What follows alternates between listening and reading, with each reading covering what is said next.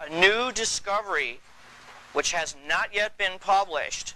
It relates directly to the black communities across America. After here, I'm going to Bimini. As she said, I'm also going to be speaking at the Ouachita Conference again in Louisiana about this. But before I tell you about that, people will say, well, big deal, so what? Why is history important at all? History is extremely important. Imagine if I could take from each one of you as an individual everything you knew about life up to last week and just erase it. Where would you be? You'd be lost. You'd be incompetent. You wouldn't know how to plan for the future. And you do the same thing with a people. If you erase their history or you don't tell enough about their past, they also become incompetent and they can't fulfill the future. And that's why a lot of people in the black community have felt, well, how come all of the dreams of the civil rights movement aren't yet fulfilled? And one reason is because this history is still suppressed. It still isn't taught. But there's been a recent discovery which is going to blow the lid off of all that. And that's what I'm going to talk about. Now, basically, what science has now found, although this is suppressed for the most part, there have been some great researchers. You have some wonderful books here, like by Evan van Sertima, who's talking about these things. This is not taught in your public schools, although it will be. The history that the children are learning today is not going to be history that's going to be taught in the next 25 years. It's going to be radically different. We now know for a fact that long before Columbus, there were 4 major migrations of blacks to the Americas, different parts of the Americas, for totally different reasons, totally separated from each other by many centuries. But nonetheless, there were these black, you can call them migrations, but they were not entirely. I'll describe, and you can make up your own mind what they were. The most recent of these took place about 400 years before Columbus was even born, and it's all outlined in a marvelous book over there. It's called The Golden Trade of the Moors. And it is now known that the West African Kingdom of Mali had huge fleets of merchant vessels, and that these kings, these black kings of West Africa, began sailing across the Atlantic to Mexico as early as 900 AD. Now, why did they do that? They did that for trade, not for conquest or invasion. They did this for trade. Mali was very wealthy in gold. They had lots of minerals. Some of the black kingdoms, they were called the Yoruba or the Benin. They were great workers in bronze. But the trouble with West Africa, and it's still a trouble today, not enough food, famine. Somehow, the black kings of Mali had preserved this tradition of long before, where there was this kingdom across the sea, a totally different one. It was very hard to reach. You needed to have excellent ships and good sailors, and nobody in Europe was doing it at this time. But if you cross that sea, this other kingdom across the Atlantic was very rich in a certain kind of food, which the people over there called maize. We now call corn. And these West African kings launched at least 2 major fleets, trading ventures, that went across the Atlantic 900 AD to about 1600 AD. And they brought over their bronze work, and they taught the Mexican people, the ancient Mexican people, who were then known as the Mayas. The Mayas had built up a great kingdom of their own, but in 900 AD they were in decline. They were really on the outs. Nobody knows exactly why, but their society was in decline. They were losing all of their technology. Then these black fleets came across from West Africa, from Mali, and they presented a lot of gold work, bronze work, and in return, they came back with shiploads of corn, maize. Now, we know for sure that this actually happened because very recently, you'll see in the next issue of our magazine, not this issue, the next issue is coming out in about 2 weeks. This is part of the discoveries are happening so fast and furious, it's hard to keep track.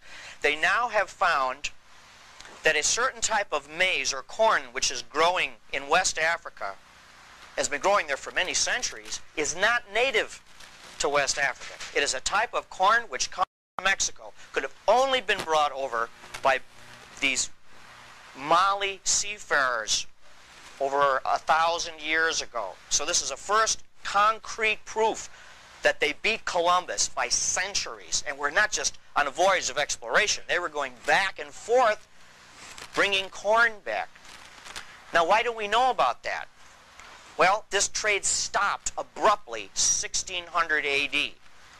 1600 AD, the Spanish, the Portuguese run a real aggressive colonizing campaign, and they took over Africa, and they destroyed a lot of these kingdoms. And with the destruction of these kingdoms went all the knowledge and all the history of these past trades. This is a tremendous lesson for us because, you know, we're so proud of our American civilization. We think it'll go on forever. But when a civilization falls, history tells us it takes almost all memory of it with it. Civilization is really very fragile. And that's why these lessons from the past are very, very important. If we want to preserve our civilization, we have to learn what happened to these others that crashed. So we know for sure between 900 and 1600 AD, long before Columbus was even born, as I say, these blacks were trading, these black kingdoms were trading with Mexico.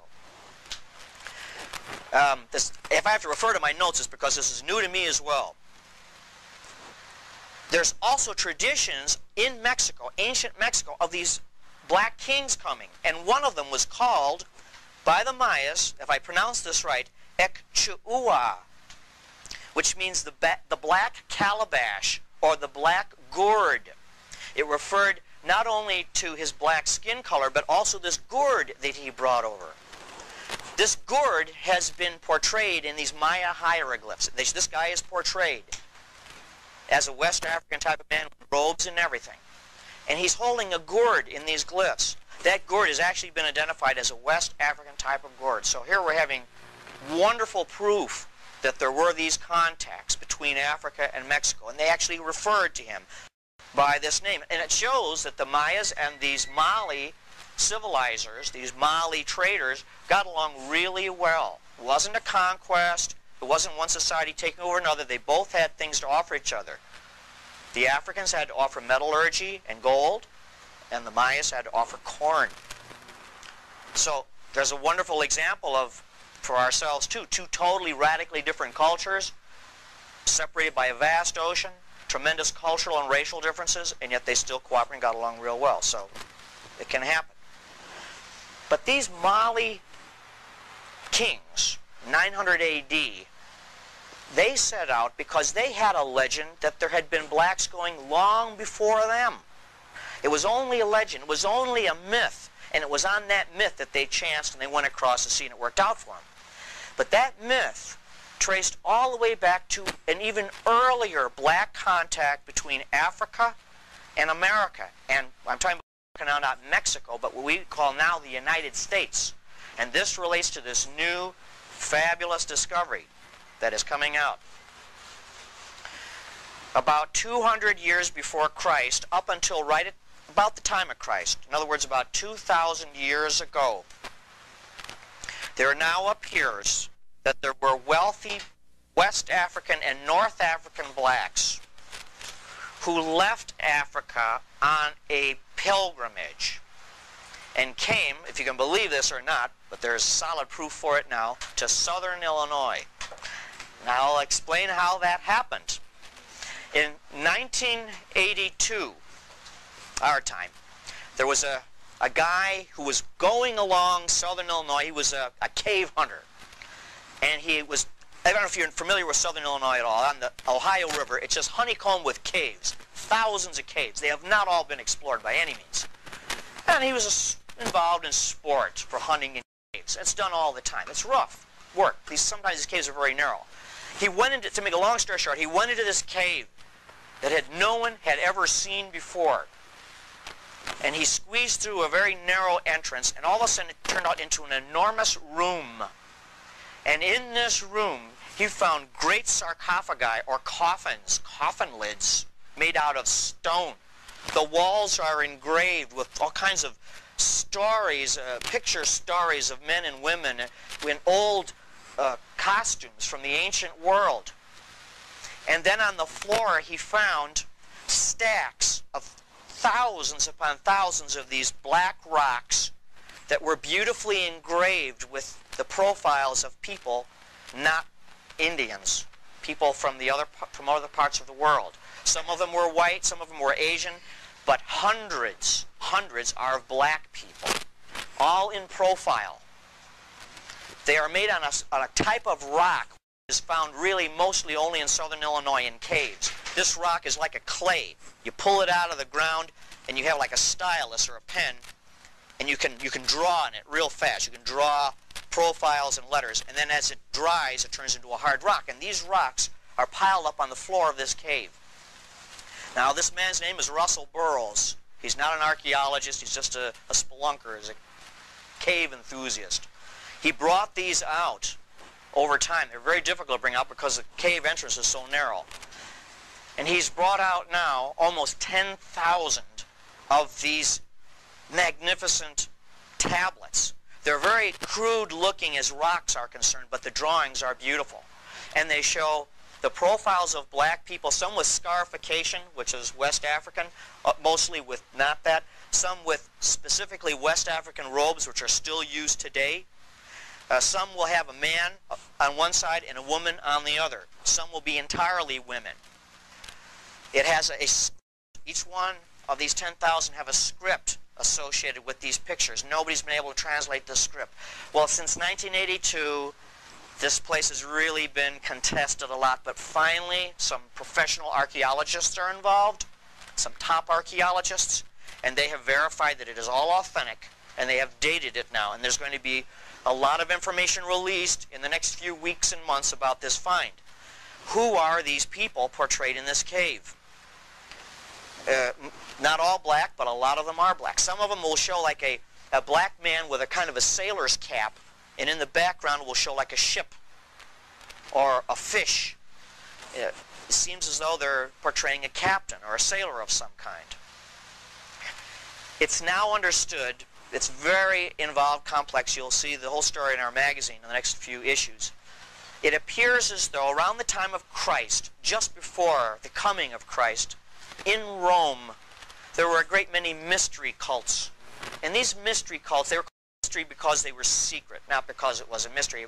It was secret. And in order to get into this mystery cult, you had to go through different levels of initiation, like the Freemasons, you know, which are not unrelated to it, believe it or not. There were many mystery cults like this, the cult of Osiris, the cult of Isis, and a lot of other cults we don't know about. And then to get into these cults, we do know you had to pay money, you had to be fairly well off, and the final stage of all these mystery cults, you had to go on a long pilgrimage, a long quest. All that cost money, but you would go on this long quest to a sacred place. And at that final sacred place, you go through an initiation of some kind. And when you went through that initiation, you were finally a member of this mystery cult. And these mystery cults were all the same in that they promised the individual who went through this initiation eternal life. You didn't die. You survived after life. And these levels of initiation showed you how your soul made this progression. All that's been lost, although some of it has survived in Christianity, which is basically the same. That you don't die. If you are a good Christian, you go eternal life with Christ. And some of these ideas apparently were shared in common. Now these blacks apparently, they all look well fed. There are no starving people portrayed in this. And they all are with jewels and everything. So they're well-to-do people. That fits. What the archaeologists now think is that these wealthy people, no matter what their race was, but a lot of them were black, would participate in this mystery cult, would cross the sea and come to a cave. This specific cave in southern Illinois was the holy place. It was far away. It was hard to get to. It was extremely secret. It was part of the mystery cult, but they knew about it. Apparently the Romans knew about it. This is like a Roman cult that was open to anybody that could afford to go through it. And they went through their final initiation, whatever it was, in this cave.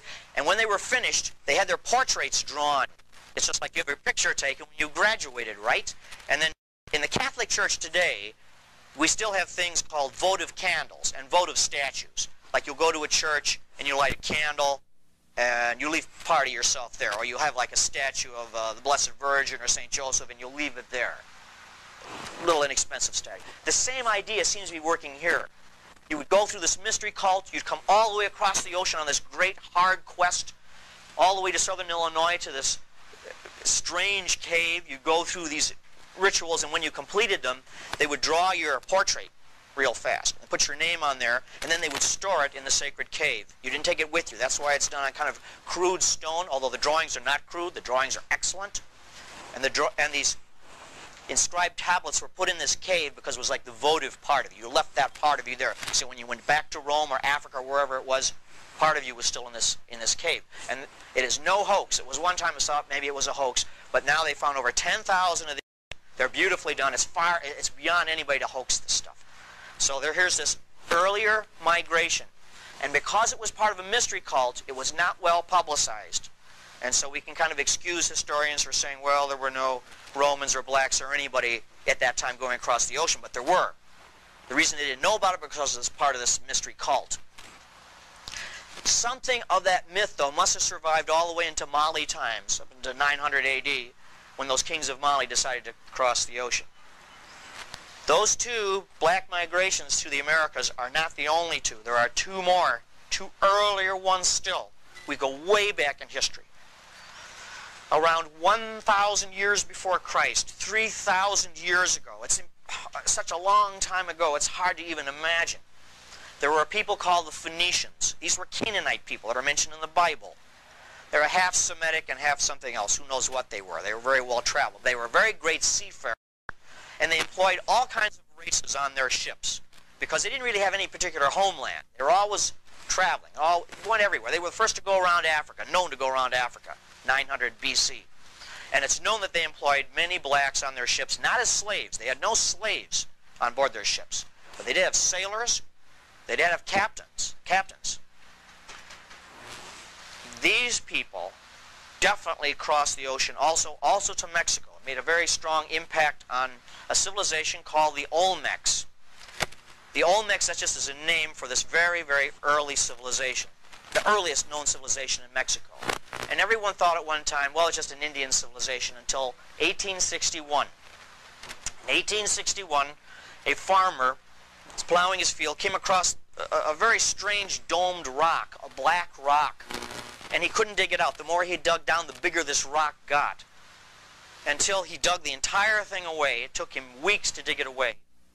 And it turned out that he unearthed a 9-foot-high statue of a head, beautifully done, of an African, not an Indian at all the portrayed features of a West African man. From that time until recently now, there have been 11 of these giant stone heads. Let's see, I'll give you an idea how big they are. They're an average, well, there's 11 found now. They're between 6 and 9 feet high, and they weigh 40 tons apiece. They're magnificently carved. While these were being found, more of the Olmec civilization was found, and a temple was discovered that had also the same type of people, these West African people portrayed as kings and warriors. So, when the first archaeologists found these, it says, well, these are probably just blacks that got blown across the sea and were enslaved. But you don't make huge heads portrayed with crowns of your slaves. You know, these were obviously regents, powerful people. How did they get there that long ago? Because those heads are dated to about 3,000 years ago. So far as is known, there was no black civilization then. That came later. It appears that these were sailors and captains working with the Phoenicians. Maybe they jumped ships, maybe they got shipwrecked, but somehow they got along fine with this Olmec community, so much so that they rose to become the leaders of that society. One of the other new things that have been found is that the heads, the black heads of these great Olmec kings, wear a strange kind of headgear. It comes down halfway by the ears and circles the entire crown of the head. There's nothing like that anyplace else until they starting to find now, these old leather crowns that were studded with gold and brass that were used by the early kings of Mali. So only 2 places in the world do you see the same strange type of crown, amongst the Olmecs in Mexico and West Africa. So here again there's this parallel. Now, even older than this, I mean, they talk about, you know, our ancestors coming over on the Mayflower. This beats them by thousands of years. there has been another stupendous discovery. I mean, they're coming so thick and fast, probably because our technology is expanding, as you know. And as our technology expands, we're able to find out more faster. Over in Japan, and this relates to what we're talking about, was found an underwater city, the first ever found. It's right off the coast of southern Japan, by Okinawa, where the great battle was fought in World War II. And this underwater city extends for 311 miles on the bottom of the ocean floor. The deepest one is 100 feet, deepest building is 100 feet, the others are 20 and 40 feet. And they show streets and boulevards, they show pyramids. I've got photographs I'll show you tonight. These photographs have not well been publicized, but they will be. Great plazas, huge steps, all underwater. Now, this place is probably related to another old legend, and that is of the lost civilization of Mu.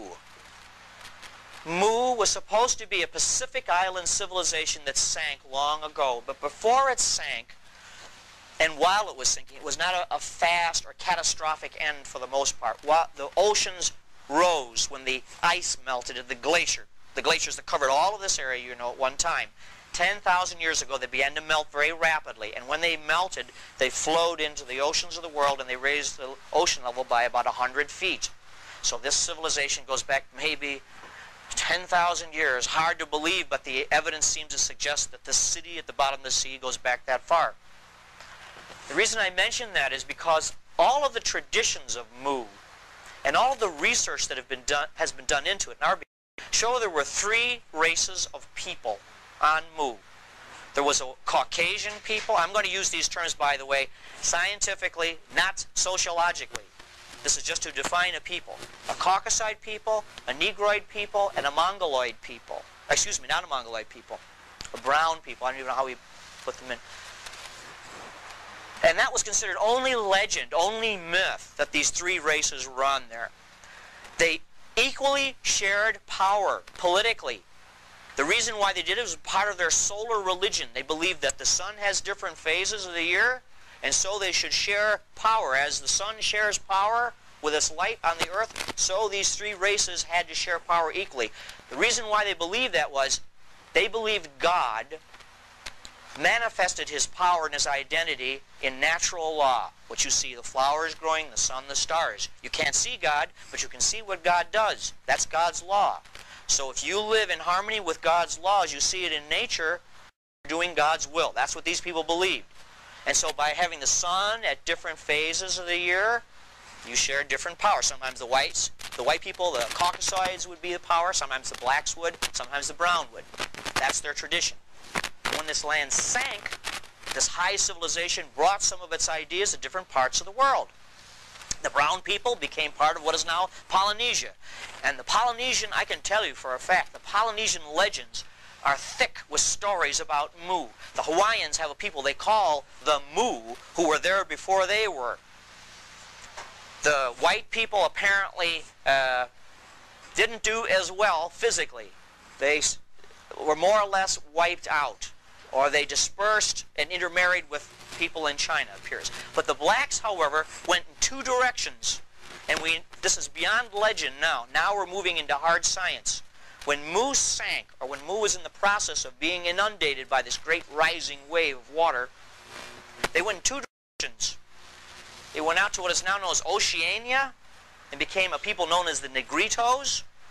And they also went towards Mexico and impacted this Olmec civilization.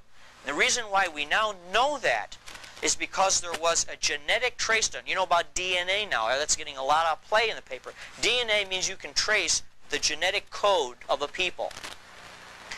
The genetic code of the, and there are still native blacks in Mexico. That's never been explained by archaeologists before Columbus arrived. DNA tests done on them. DNA tests done on the bones of some of the Olmec people, not all of them, the ancient remains, show a definite genetic trace, not to Africa only, but across the Pacific. When they found that out, they said, that's got to be wrong. It just doesn't, there are no black people out in the Pacific, but there's this definite trace, lineage they could trace out towards Hawaii and beyond Hawaii. Then they began a worldwide match of DNA. Well, who does this these strange black people, who do they match up with? They don't match up with Africans. They matched up with the Negritos in Oceania. It looks now, scientists believe, there was a central point from which they went in both directions. So this is a marvelous heritage. And, you know, some people say, well, you're a white guy, how can you talk about stuff like this? I get flack from this on both sides. The purpose of our magazine is to tell the truth about what happened to our country and our continents before Columbus. And if it shows that there were white Vikings here, and there were, we tell that. And if it shows that there were Asians here visiting, Chinese here visiting Mexico, we'll tell about that. And if there were blacks here, we have to tell that too. That's all part of our heritage. And I think it's thrilling and exciting for all of us. It's remarkable. So what we're telling you, I mean, this is just in a nutshell, and you're going to be seeing a lot more of this, not just in our magazine. Believe me, you're going to be seeing this on TV. It's bound to burst out because it's really known in the archaeological community. You've had 4 of these major impacts that the black people have made to the Americas, not only before Columbus was born, but before even Spain or Italy existed. That's the kind of roots that are in this country. And by knowing that, and the more you know about it, it's an empowerment. You're really rooted. You have got a heritage which is more than slavery. Sure, there was slavery, but that's not all.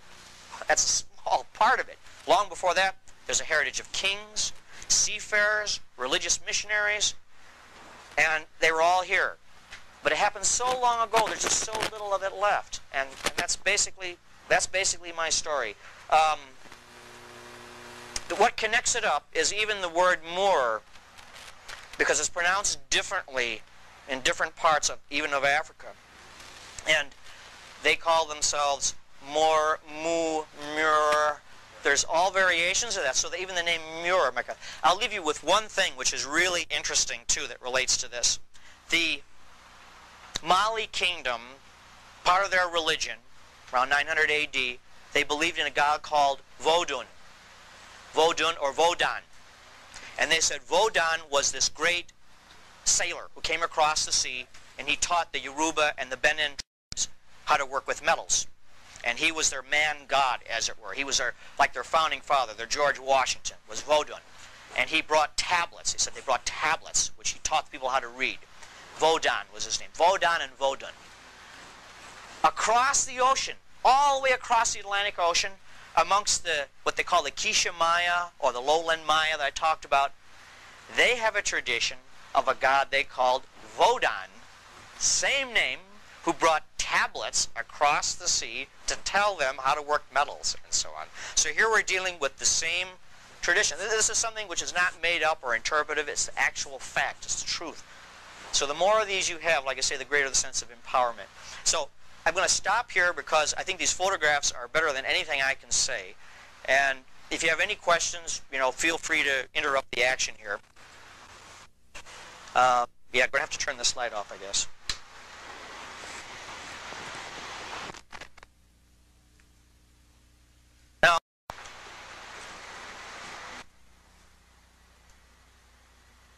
This is something I hadn't got time to go into because it's so long, but it's really interesting. This is a drawing from life that was made, believe it or not, by a so-called American Indian, the southern coast of California. He was a member of the Chumash, no longer exist. When the Spaniards met up with these people, they said, these are civilized Indians. They got along extremely well with them. The reason why they got wiped out, though, was because they had no immunity to the diseases that the Spaniards brought over. And so they were all wiped out. This is the last of them, about the mid of the early 19th century. They were a black people who built fantastic boats. They were like Viking boats, believe it or not. They were lab-straked, over one plank over the other, so they were very resilient in the water. They had a tradition that they did not originate in America. They came from this great island out across the Pacific. And they lived in a number of islands off of California. One of them was Santa Barbara. You've heard that, Santa Barbara. And they called Santa Barbara Limu. That was their name for it. So this man, probably the last of the Chumash, one of the last of the Chumash, represents one of these people from Mu, the very early times. These are representations from Ivan Van Sertima's book. You've got one of them here. It's excellent.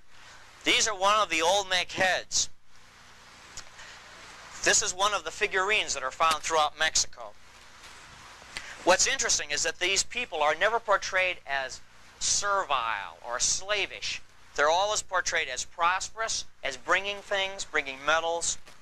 Oh, I forgot to mention, too, a grave was found in the Virgin Islands of a skeleton that was dated back to about, not too long ago, to maybe about 1200 A.D., but still centuries before Columbus came here. Definitely had a black skull, negroid skull, and he was buried with an iron tool. Well, according to what we've been told, the people in Virgin Islands had no iron, but the Mali were great iron workers. This is another one of the numerous figurines that were found in a burial urn with gold and so forth. So it's obviously done out of respect. This is from a place called La Venta, Mexico. It's dated to about 200 A.D. This is a beautiful obsidian ware. It was dark, you could see. This is a beautiful black obsidian, which apparently shows a boy bearing, this is not in a servile position, by the way. This is a religious position. This represents the heavens. He's holding up the heaven. There's a Mixtec inscription up here, meaning that this is the sky. So he's not being oppressed or anything. It might look that way, but it isn't. He's holding up the sky. This is dated, well, they haven't got a good date on it because you cannot date obsidian. But they did find some material around it, which may or may relate to its date. This goes back to early Maya time. Extreme northern reaches of the Maya civilization. This represents a person of great influence. This is found on the west coast of Mexico. The name escapes me now. The west coast of Mexico. I'm sorry, I forgot the site. He's sitting down. He's squatting down. This is the emblem of kingship. He's bearded. The Mayas did not grow facial hair at all. This is another one. This is a terracotta head from about 2,000 years ago. This is from the Atlantic coast. This is around La Venta also. This is one of the great Olmec heads. And when the archaeologists first saw these, they said, well, they're just typically Indians, you know. And but then they always neglect to say, well, how come the artists who made these always made them out of black basalt? You know, if they're Indians, why are they choosing that to work in? And this is part of this helmet, this marvelous helmet, which nobody could understand. There's no other parallel for this helmet found anywhere in the world except West Africa. Plus you have and then they said, well, they flattened the features so when they carved them, they could move them around without breaking them.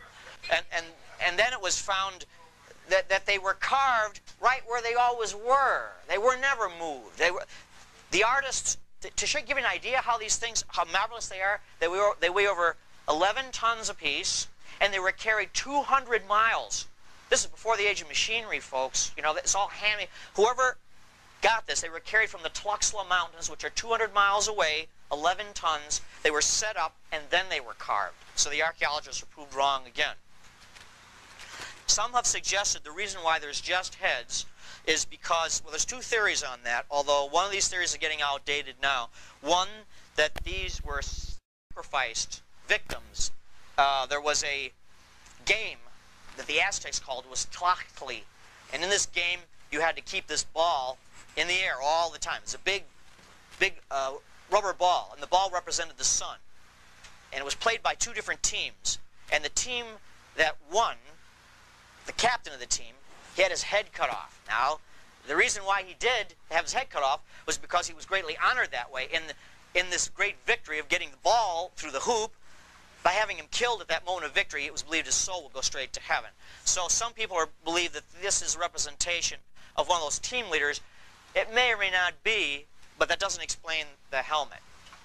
So they probably are representations more of kings than of sports figures.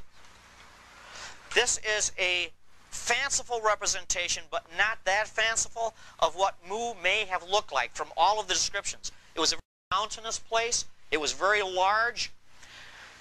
more information has come out. There's been a marvelous discovery underwater of something called the Philippine Plate. And it's about the size of Texas.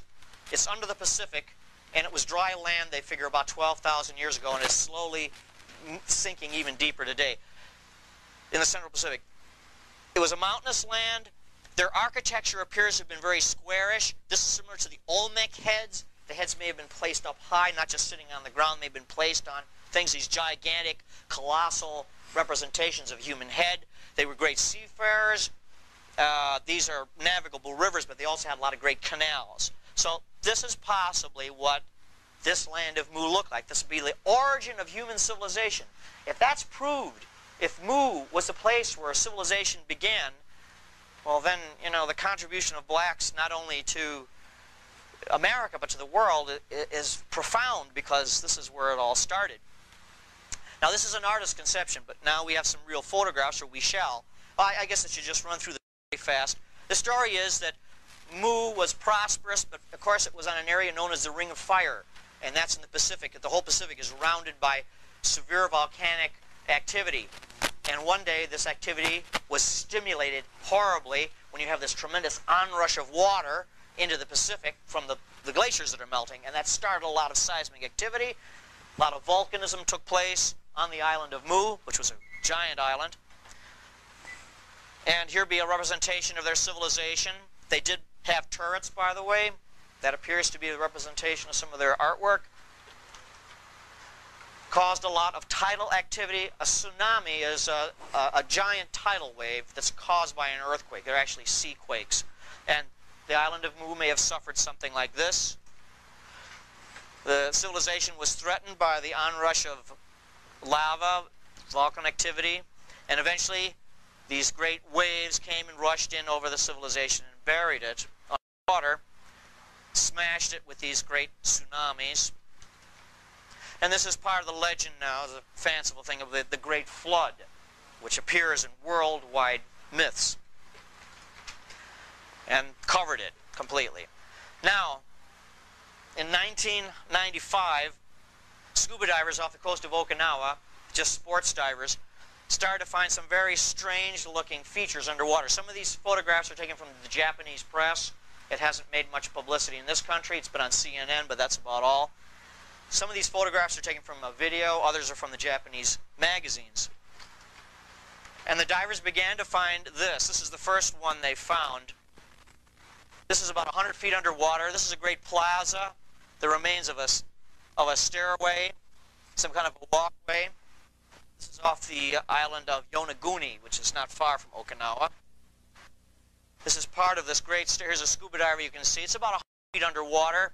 This is coral incrustation.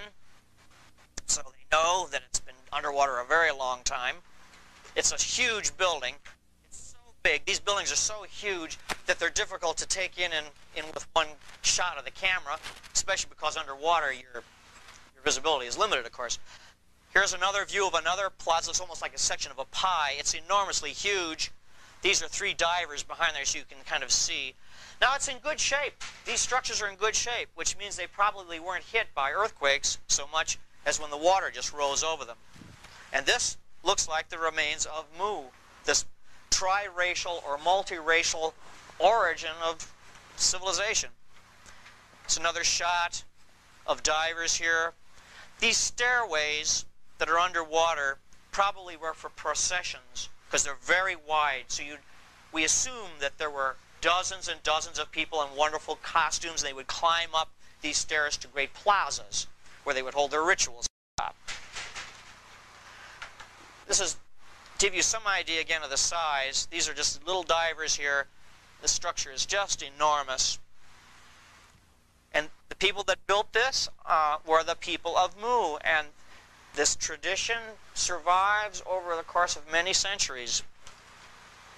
This is a Japanese archaeologist now, and when this thing was first found, they thought, well, maybe it's a natural formation. But then they did measurements, and they found that all the angles are at almost perfect 90-degree angles, and nature doesn't work that way. So it's been confirmed as absolutely man-made. It has these huge ramparts. You can just walk on these things like almost for miles. this all looks very, very ceremonial, very, very spiritual, very religious. Our society, you know, if we were wiped out, you come back, everything would seem very mercantile and materialistic, and not much would survive. But here, the emphasis seems to be on the spiritual aspects a lot. A lot of processional ways for showing off clothing and rituals with the gods, ceremonies for the gods. This is another strange flight of steps that terminates like this. Mostly these are stairways. This is a diver again going away. An enormous block. Now this one is the best I could get of this, but this is one of the early pieces that was found last summer. Excuse me, a year ago last summer. It's an enormous arch. It's a gate, and you can see here all the stones are fitted very beautifully. Some of this masonry does not appear at all in Japan. The Japanese never built anything like this. But it does appear in two places. It appears in Peru, amongst the Incas, and also amongst some stonework found in North Africa, a place called Lixus. So, again, there's some interesting parallels here. This is an enormous archway, and here you can see this is a diver on the other side swimming through it. Again, it's too big to fit in the picture. This is, again, the same plaza. Hopefully we'll get some better shots when we get over there. We're planning our own photo expedition over there. This is the remains of a canal or a channel of some kind. And these little steps here are not to walk on, but to facilitate the speed with which the water goes down. So this was all cut on dry land one time. This is for irrigation of some kind. Again, these enormous blocks. Here's the diver here again for size. This is almost like an enormous throne here with an armrest. This is a drawing, of course, from Japanese television. This is one of the structures which is so huge it can't be photographed, at least not yet anyway. You have these enormous blocks of stone, this roadway that goes for like about a quarter of a mile across the bottom of the ocean, and then these steps that go all the way to the top. We presume that when this was dry land, before the water went over the top, there were gods, idols, a temple, something like that. And again, this is dated to about 10,000 years ago. This is another... The Japanese went to a lot of trouble to make this enormous model. This model is like about 30 feet long. And this shows one section of it, what it looks like. There's a flight of stairs that goes up, and then there's a long processional way, and there are these two pylons on either side. It's a ceremonial building, a public building of some kind. At the top are these two...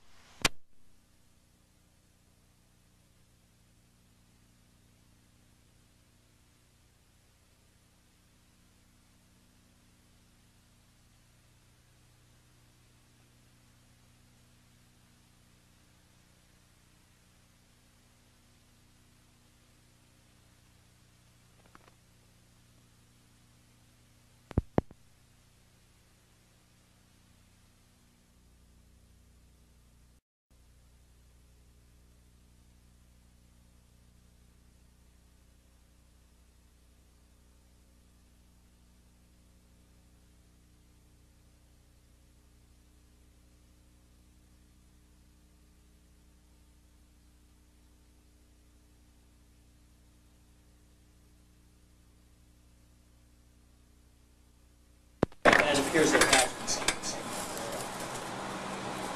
So, the dates for that are pretty reliable. This is an overhead view of one of the structures, again, basically what it would look like. This is of course, a drawing. This is one of the models that the Japanese have done. I'll give you a general idea what it looks like. Apparently, this was natural rock, which the ancients terraformed, or molded in their own way, and then they built platforms on top. This is just a model of a boat, again, for size.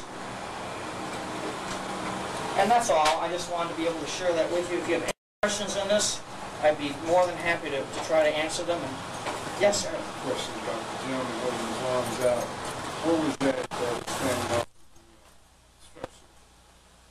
Oh, let me just run that back then real fast for you. I think that's probably a model of a boat. Oh, that? It's in the air. Yeah, this is a model of a boat. Just you give you an idea for size. This is yacht's about 40 feet long in real life, and this is to show you how big the structure is overall. It appears that there were like houses or some kind of temple foundations on top. They've all been washed away, of course. They were wood, and all that remains is the stone. But who do the Japanese say these people were? the Japanese are saying just exactly what I told you. They believe the same thing. They have traditions of mu that go back centuries or thousands of years. But the real research on the triracial aspect of it came out about 1876 by a guy by the name of James Churchward. He was a colonel in the British Army. And he spent his whole life researching this before it was found. And he gathered up all the traditions of the Japanese, the Polynesians, and so on. And the theme that came back over and over again was this triracial idea of these. And sometimes, like the Polynesians, didn't even know about whites or blacks because they were so isolated, some of them in their islands. But they said that's part of our tradition, that there was this black people who shared power with the brown people who they were descended from. So this is now being accepted by the Japanese because Churchward is like big authority on mu.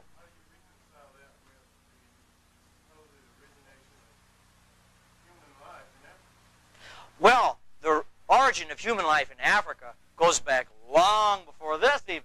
This is the origin of civilization, not of man or of life. That took a long time for human beings to rise up from their earlier beginnings to become civilized. This appears to be where man reached civilization. That it took a long time. It took maybe, well, hundreds of thousands of years at least. Yes?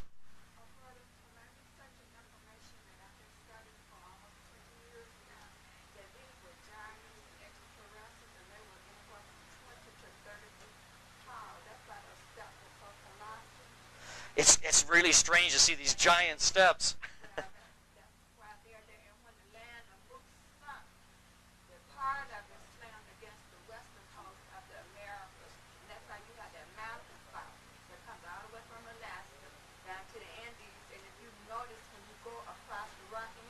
Yeah. Oh, yeah. Well, I don't know about the extraterrestrials, but it's interesting you mention about the giants, because the Polynesians have said about how giants did build these places. And there's all kinds of stories. So I don't know that they were actually giants, but they might have been very, very tall people.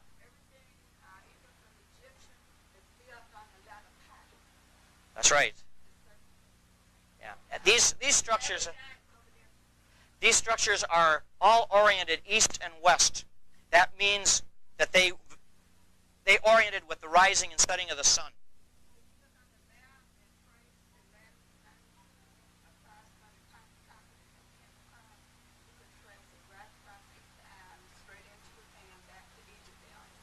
Right. Absolutely. Yeah, you've done good research. Yeah. Well, if you have no further questions, I really thank you for coming and letting me share this with you. I think this is interesting and important stuff, and we're going to be featuring more of it in our magazine. Yes? I have a question concerning these tablets and these letters. What do the letters look like? The letters, they look like part Egyptian, they look part Phoenician, but they're not. They look kind of Phoenician, they look kind of Egyptian. Now, some of the letters are Egyptian, and you can translate words, but you can't translate a whole sentence. So it's like a mix of something. But they haven't figured out what that language is on those plates yet. It looks Egypto-Phoenician. The plates are all being held by Mr. Russell Burroughs. He is the discoverer of the cave. And he has them all warehoused, and well, he sold some. He sold some to professional investigators who've done tests on them. And it was important for him to do that because these investigators have proved that they're authentic. If he had just kept them, people say, well, maybe you made them, So they've been thoroughly tested and found they are real. They're real in the sense that they are ancient, that they were made 2,000 or more years ago. And so all this is going to be coming out soon. It's coming out in our magazine, the next issue. We're not going to be the only ones that are covering it. It's going to be, there's a television special made now, going to be out early next year. It's called The Mystery Cave of Many Faces. At least that's the name they're using for it now. The cave is located in southern Illinois. Pardon me? He has not disclosed exactly where because he's afraid that people will go in there and destroy it. But he just told us it's around Olney, Illinois, if you know where that is. Olney, it's like, okay, I'll give you an idea. It's like 120 miles southeast of St. Louis. Yes, sir.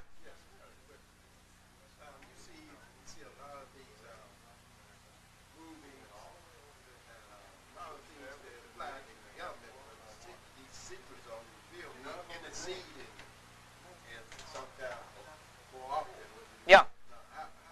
Why is it that they haven't done this with this?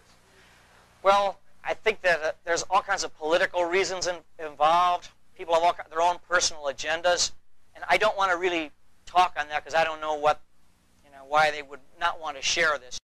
The only thing I know is that there's a new generation of people coming up now who are open to the possibility of people from Africa, especially from Mali, who came here and did great things. So it's coming out now. I'm suspicious that the government hasn't interceded with this particular thing. I don't know. The government is very hard to second guess, So our opposition, or the only opposition we found to this, it really comes not from the government, but from old-style archaeologists. The reason why is because an archaeologist can't make much money by themselves. Archaeology doesn't pay. The only way you can make money being an archaeologist is to write a book, and you go to class, you have a class you teach, and you make all the students buy your book, see? And your ideas are in that book. And if somebody comes along and says, oh, no, there was somebody here before Columbus, then he's going to object to that because he doesn't have that in his book, see? So we're getting resistance from these old-style archaeologists, but they can't stop it now because it's too well documented. Yes, sir? Does this shake some of the now standing secret societies as far as what they've been teaching their memberships? It would kind of like shake their foundations to the point of what? Well, I think some of these secret societies, I mentioned like the Masons, for example, the Masons have known about some of this for a long time, but they keep it all to themselves as part of their lodges. And so now some of the stuff is going to be public knowledge, so it'll be interesting to see how they react. It wouldn't be any, in other words, the money that people spend would be sort of like, for what? Well, I don't know. I can't say that. Yeah, I don't think I can answer that authoritatively. I'm just a reporter. I'm not a political scientist or an archaeologist, and my job is just to get this stuff out. Well, I got to be honest about it. Okay.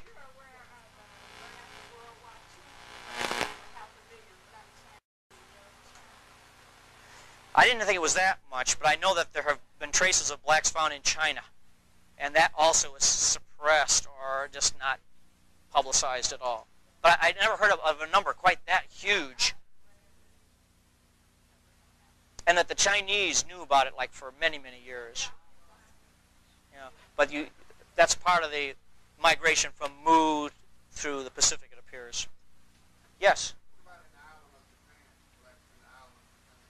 No, not in the islands of Japan so much, but it's an interesting point that the Japanese people represent, a homogeneous race, but the people on Okinawa, they're racially different. They're racially very, very different. And they don't even speak the same language. The people on Okinawa don't even consider themselves Japanese. So it looks like there's some other influences at work there over a very long period of time. Something. Yes, ma'am. You said that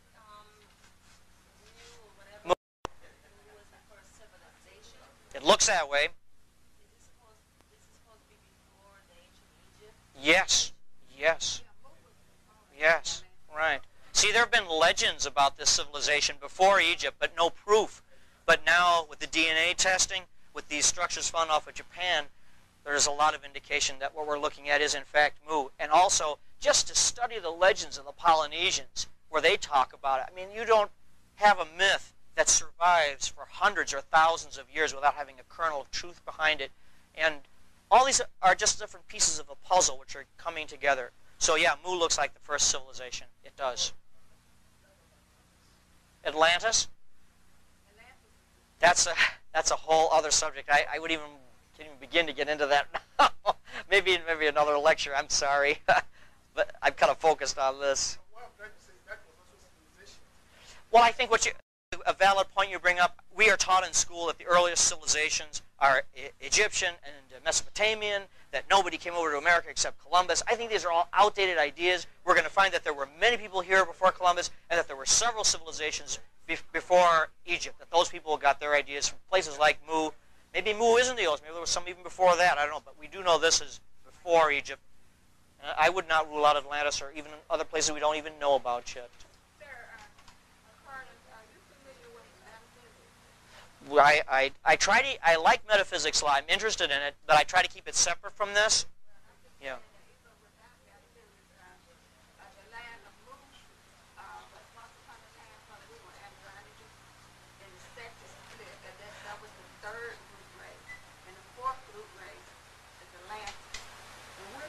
The fifth. Yeah.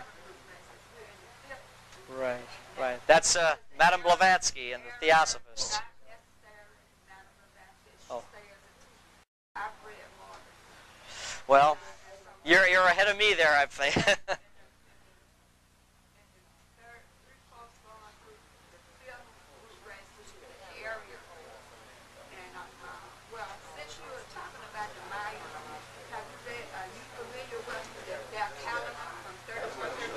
Yes, yes. Right, very interesting. That's the end of... Something big will happen then. When you showed that other clip that I asked you to show back, it seemed as though, in my eyes, play no tricks on me, that it was being held in the air by itself, that model ship that was standing. Oh, he just had a thin wire that held it up, that's all. Yeah, sure. They didn't want to show that. That's what I want to know. You sure they had the wire? Yeah, you can see it clearer on the video. I just took this off the video there.